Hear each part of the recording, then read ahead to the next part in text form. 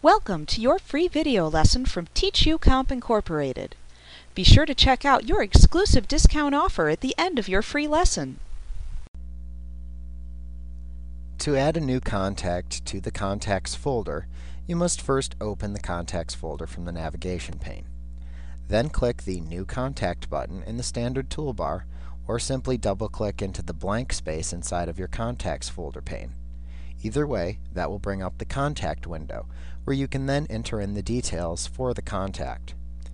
In the Contact window, you enter all of the information that you wish to keep about the contact into the available fields.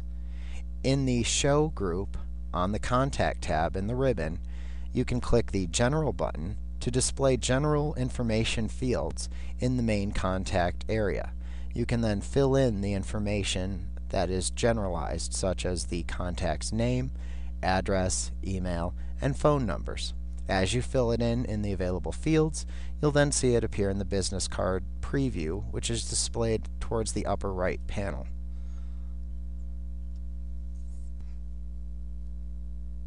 So let's look at creating a contact. You can start by typing their full name into the full name box, or clicking the full name button, which then allows you to input each piece of information individually.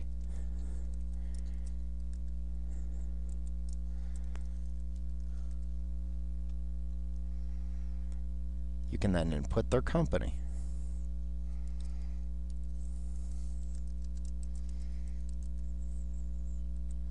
And their job title. You can then input their email, and that's going to be necessary. Note that you can also click the email button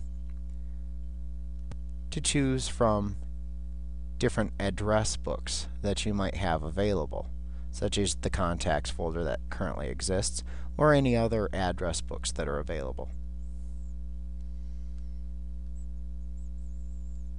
Note that you can click the drop-down button to actually input several email addresses if needed. So if they have a primary email address, you can enter that.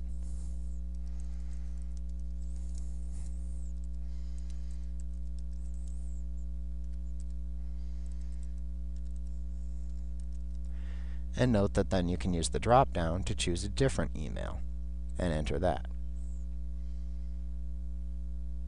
You can then enter their web page address and their IM address into the two boxes that are provided.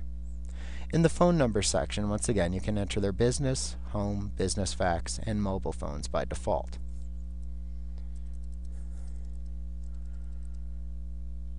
Also note that you can click the business phone to check the phone number and input city area code, local number, and extension individually, just like you can with their names.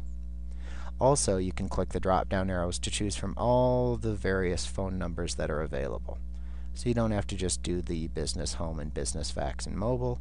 You can do any of these: callback, car, assistant, other fax, pager.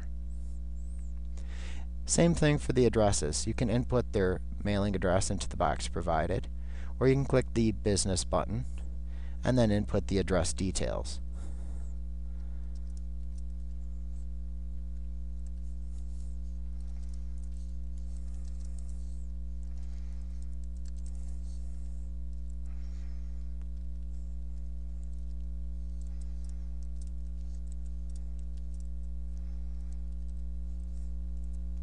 Once again, when you've input the details, click OK, and you'll see it appear in the box.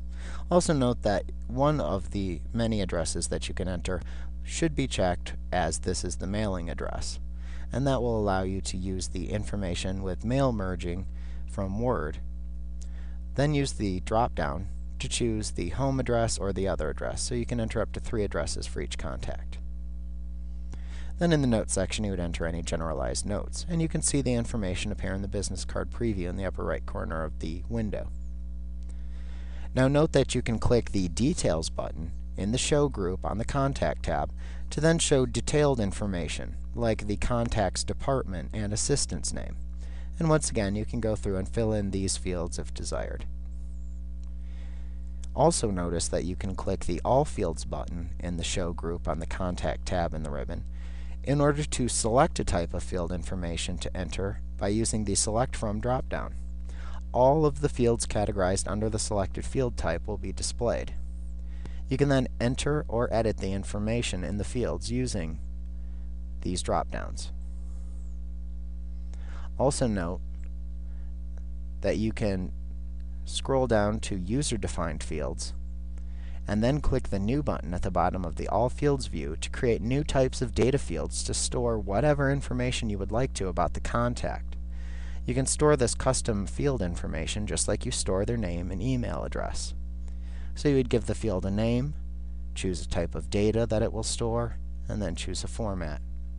Then you would click OK to create the new field. Now whenever you've finished entering all of the necessary information that you would like to keep about your contact, just click the Save and Close button in the Actions group on the Contacts tab within the ribbon. You can also click the Save and New button instead to save the entry and then create another new blank contact window. So that's useful when you're creating multiple contacts in a single session. Thank you. We hope you enjoyed your free video lesson from Teach You Comp Incorporated. Like what you see? Pick up your copy of our complete tutorial today and be sure to visit us at www.teachyoucomp.com/YouTube for your special bonus offer. Our complete tutorial featuring introductory through advanced material is available on CD-ROM or digital download. You will receive our high-quality video lessons plus printable instruction manuals in one easy-to-use training package. With over 24 titles to choose from, you'll be sure to find the training you need in Microsoft Office, QuickBooks, Photoshop, and much more. Visit us today.